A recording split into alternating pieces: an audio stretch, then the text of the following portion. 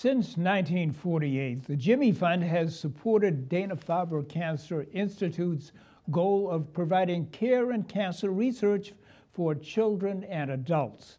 The Jimmy Fund has raised millions of dollars with community fundraising events such as the Jimmy Fund Walk. The annual walk took place on Sunday, October 2nd, following the route of the Boston Marathon. Participants could join fundraising teams and could choose to walk a 5K all the way up to the full 26.2 miles. A Needham family had a very personal reason for joining the walk and raising money to support Dana-Farber. Here's Catherine Brody with more. The Willis family has been participating in the Jimmy Fund Walk for almost a decade.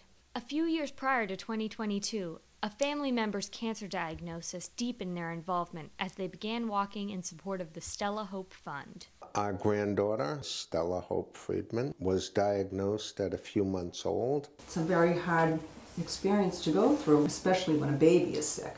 Stella had a rare blood disorder called multisystem Langerhans cell histiocytosis and spent the next 2 years undergoing chemo and steroid treatment with Dana-Farber, emerging triumphant against the disease. She is now a healthy 6-year-old, but the experience inspired the Friedmans to commit to helping find a cure. So the Stella Hope Fund was founded to commit not less than $2 million of fundraising to support scientists at the Dana-Farber Cancer Institute. While the Friedmans raised funds with the Pan Mass Challenge, the Willis family was quick to join in, raising funds with their Jimmy Fund walk team known as Blistering Pace.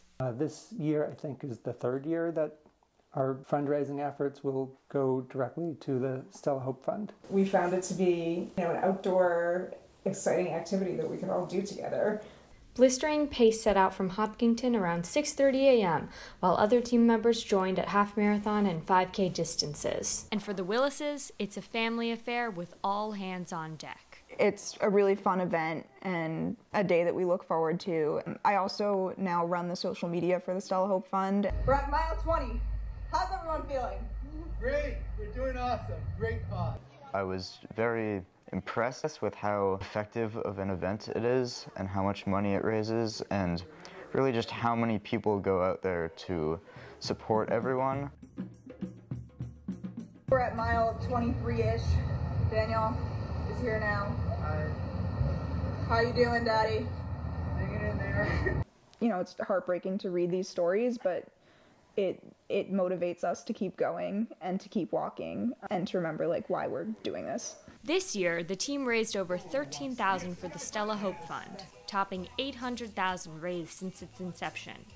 When could be any family member is impacted in this way, it really hits home. And so here we all are, as a family, doing something about it. We reached the finish line!